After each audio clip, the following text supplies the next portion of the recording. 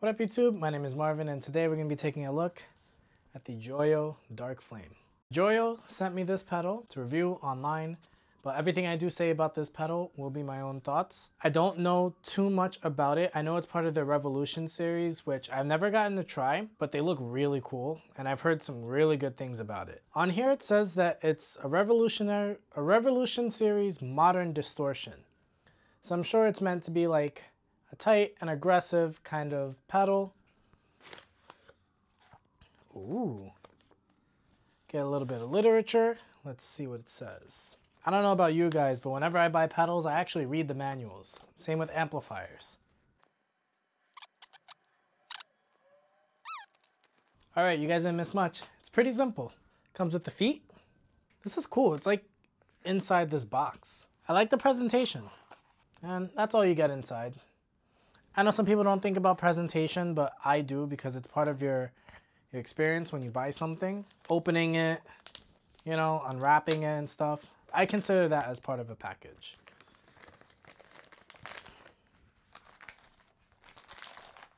Okay, that can stay there. There you go. Nice look at it. So the pedal itself is actually not that big. It's a little wide, but I like the build quality. It's like aluminum. I know this is the bottom part that glows here. Just volume and gain, bass, middle, and treble, and a dip switch that can go dark, bright, and have it off. Seems like there's gonna be a lot of options in this pedal. Simple input, output, and on the back, you actually have a dip switch which controls the light down here, which it says sync, always, and off. Very interested to see how that's gonna turn out. So this pedal runs at 9 volts DC. Oh, look at that. I'm gonna turn off my studio light so you can see it better. Check that out. It goes with the front. See? Oh, it goes on both sides. That's cool. That's so cool. Look, it's on this side and this side. I know that's really dumb, but I love things that glow and do lighting, stuff like that. I don't know. I'm a big sucker for that. Let me see if I can figure out what sync is. Ah, okay. Sync turns it off when you turn the pedal off. If you put it as always, as long as the pedal is plugged in, the lights will be on. Then if you have it on off, it doesn't turn on at all. So I'm gonna connect my guitar and let's see how this sounds. I thought it would be fitting to use the Joyo Bantamp XL, the Meteor that Joyo had just sent me. I actually did a full review of that amp. You can click around somewhere around this video and you can watch that. Seeing as the box said modern distortion, I decided to get a modern guitar. It's my Ibanez RGA8. It's got Fishman Fluence Tosin Abasi pickups, and I am tuned to F sharp standard. Like I said, I'll be using my Joyo Meteor as my clean. Here is the clean.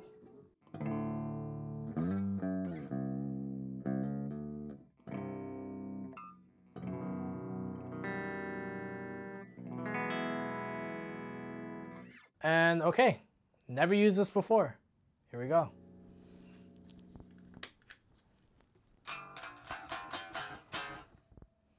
I'm kidding. I know the knobs are all down. I was just kidding.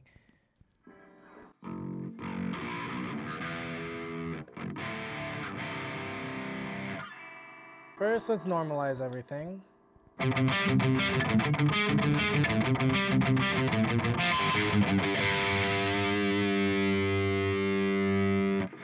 The gain's halfway in the middle. Honestly, it seems like I could use a little more gain, but I'm in the middle, so let's see how much more we can get out of it.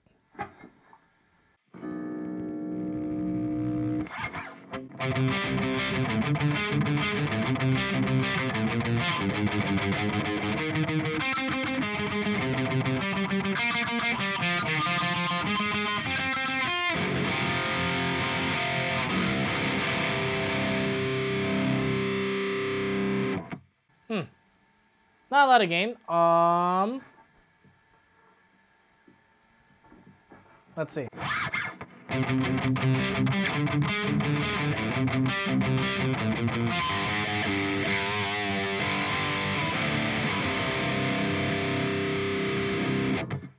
I mean, there's a lot of gain, but it's not what I was expecting. Maybe I have to mess around with the controls. So I'm gonna leave the volume where it is. Let me see how bright and dark sounds. This is bright.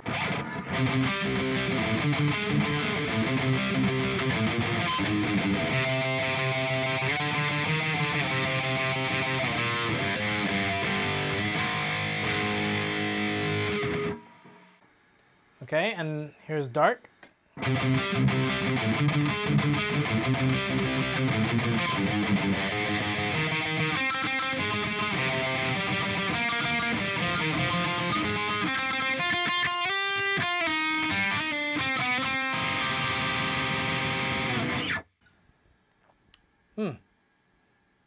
Yeah, it's interesting. Let me start messing around with the EQ. I'm gonna put this back in off and let's see what the EQ can do. I'm gonna lower this just in case the EQ starts getting a little bit crazy.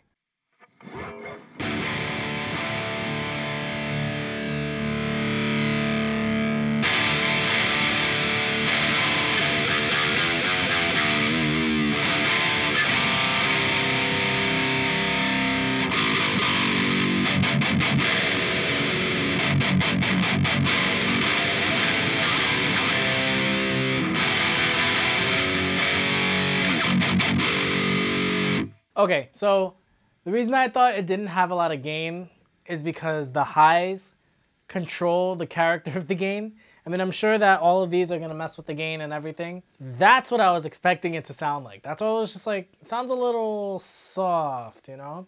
So I'm gonna mess around with more of the EQ.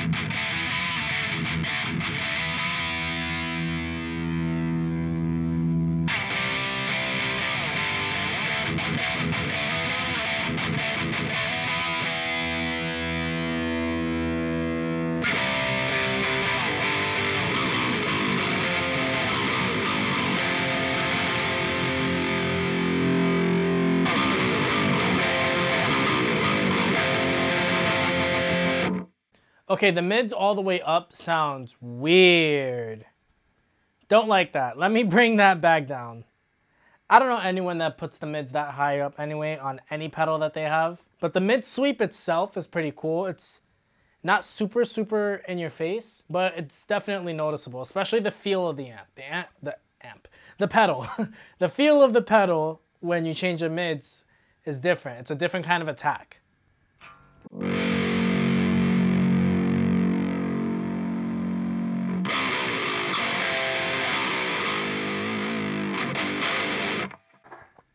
Taking all the lows out makes it almost sound like a lo-fi pedal, like an 8-bit pedal, where they use it to get that radio sound, like the old school sound that a lot of bands use for intros. Listen to this.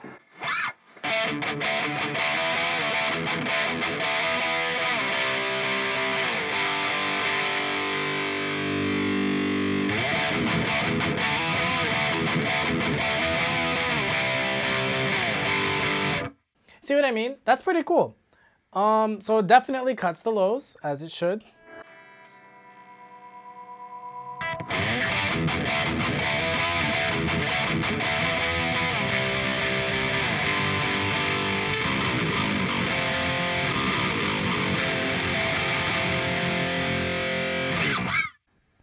And that's cool. It boosts the highs. It boosts the lows, but it's not flubby. So it's definitely a modern distortion. I like that. It's pretty cool. I'm gonna mess around with this EQ, get it to where I think it sounds best.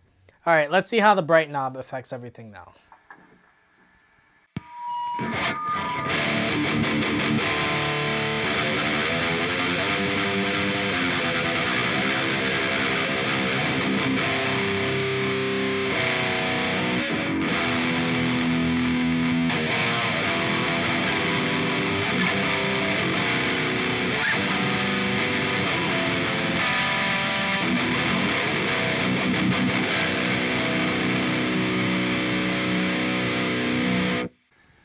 And to the dark knob.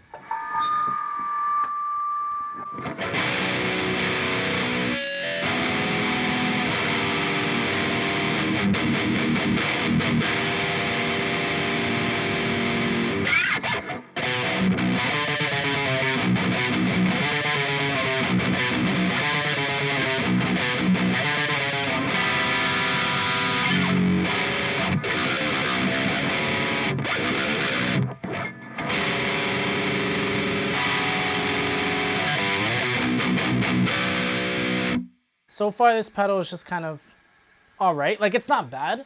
I don't know. I thought it'd have more gain. Like, I thought it'd be more in your face.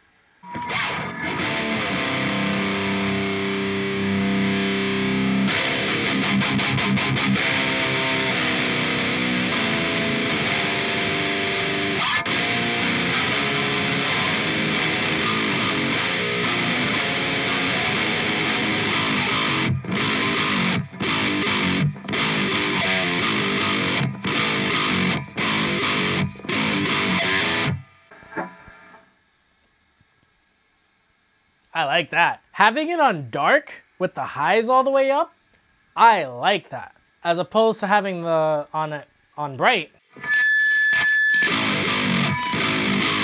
Yeah, I'm not playing that. But on dark, with the highs really high up, and the gain where it's at, I like it.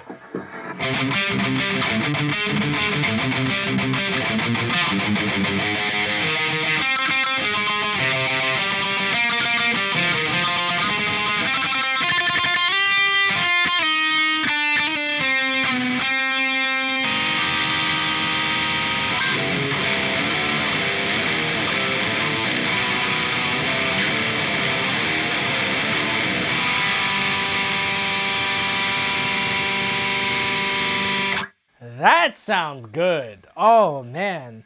And it's I don't know how to explain it, but it's like, it doesn't feel like a pedal. It doesn't play like an amp either, but it kind of does. Like, it's kind of exciting. I did a demo of my Friedman BE-OD, which simulates the real BE100 amp. And I played both. Like, I've actually played a BE100 and it does it really well. This has that same kind of feel of that pedal. Like, that pedal feels like an amp, but you kind of know it's not an amp, but it's pretty close. And this is the same thing. Like, that's pretty cool. I'm gonna go to the bright. I'm gonna mess around with the EQ again. Let's see what happens if I put the highs all the way down.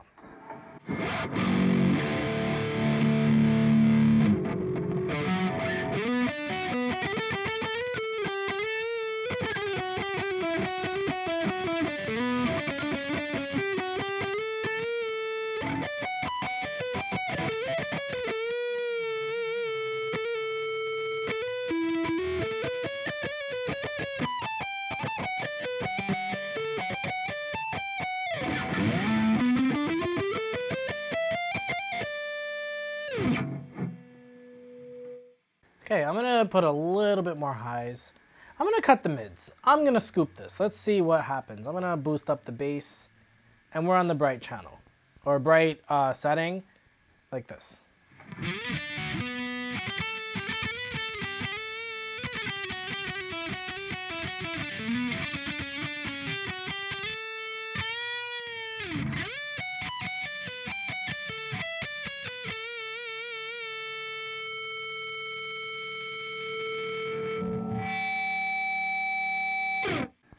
I just put the lows down a little bit and boosted the mids now.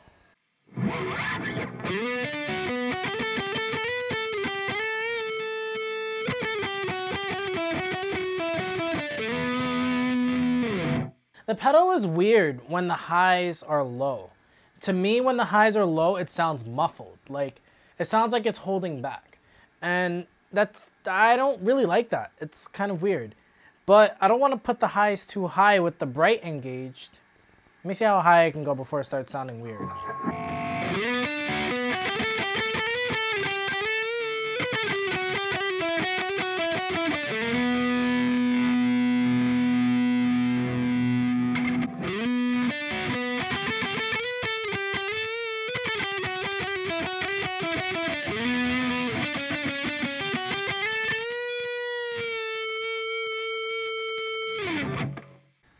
It's not bad at all. I guess I'm not going to really be using the bright, unless maybe if I have a dark instrument, then I could see how that might be useful. This particular H string that I have is a little on the bright side, so maybe that's why I don't like the bright setting. That could be. I could try it out later with other guitars. I don't know why I didn't think about that. That's probably why I don't like it, and maybe why I like it more in dark. I'm going to put it back in off and play around with the gain, since now, surprisingly, all the settings are in the middle. So let's see what the gain sounds like again.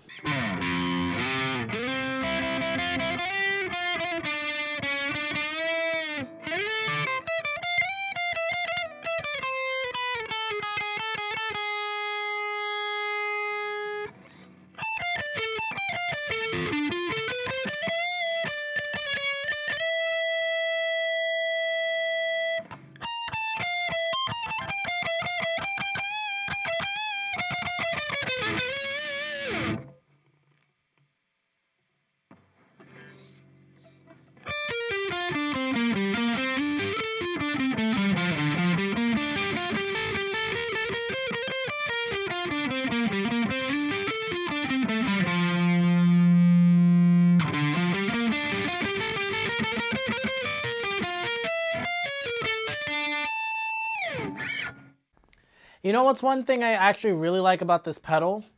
The gain gives you more gain, but doesn't give you more noise and doesn't give you more weird artifacts. You know what I mean? Sometimes these kind of pedals, when you boost the gain up too high, they just get noisy and sound like mush or too much low end, or, you know, even some amps can do that as well. And I really do appreciate that about this pedal. I really do appreciate that about this pedal. Check this out.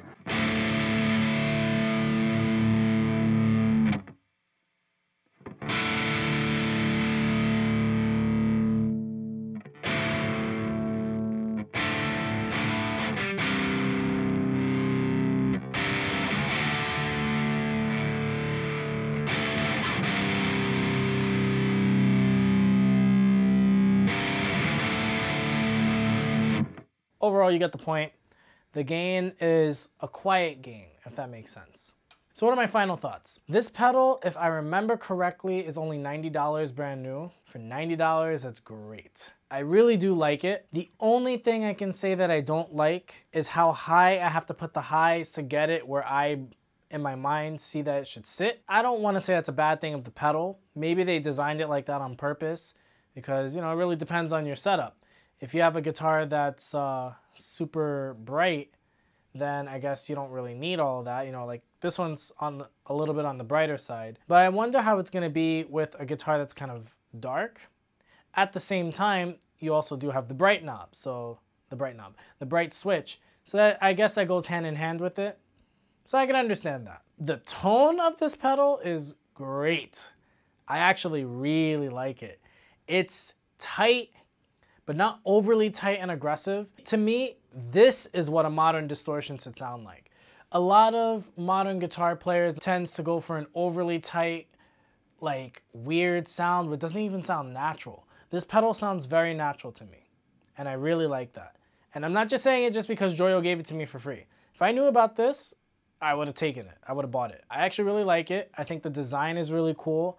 I absolutely love the lights on the outside. The color, I think, is really nice as well.